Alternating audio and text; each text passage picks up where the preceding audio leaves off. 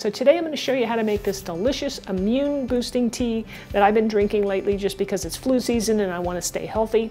So what's in this is basically some fresh ginger, we've got some fresh garlic, fresh lemon juice, apple cider vinegar, and a little bit of maple syrup just to sweeten it up. So I'm Rockin' Robin and I'm going to show you how to do it right after my chef joke.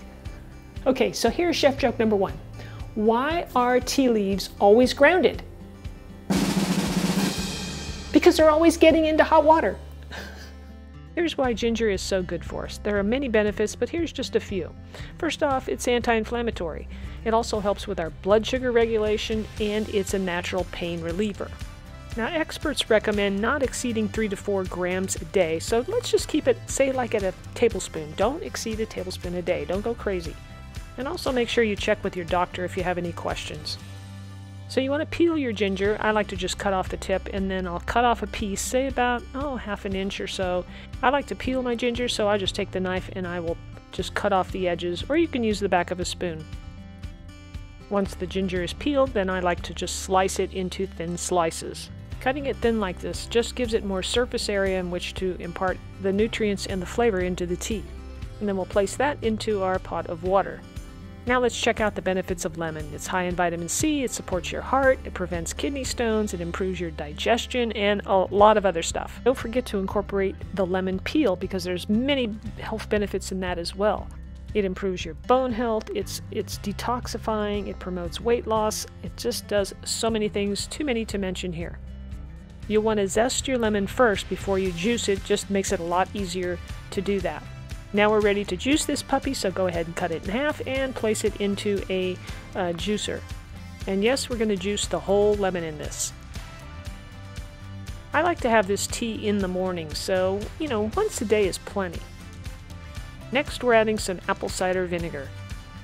Make sure you shake it a bit, that way the mother gets mixed in really well. Alright, it's time to put this on the stove. I'm going to put it on low heat.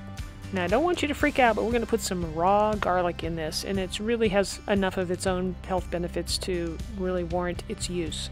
I'm going to be using 1 clove here. That 1 clove really turned out to be 3 little ones, but that's okay. Now, go ahead and put it into a garlic press like we have here, and smash it just like you would the like button if you're enjoying this video. So just smash that garlic right into the pot of water. Give that a stir and let it simmer for a good 10 minutes. When it's ready, go ahead and pour it in a mug, but do not use a strainer because we want those bits of garlic and the lemon zest to be in our drink. We're going to drink that. The last thing we're going to add is some maple syrup. A couple of teaspoons probably would be right. This is going to balance out the tartness from the ginger and the garlic and even the lemon. You can use honey or any other sweetener that you like. I think you're going to find this very tasty, and hopefully it'll keep you nice and healthy during the winter season.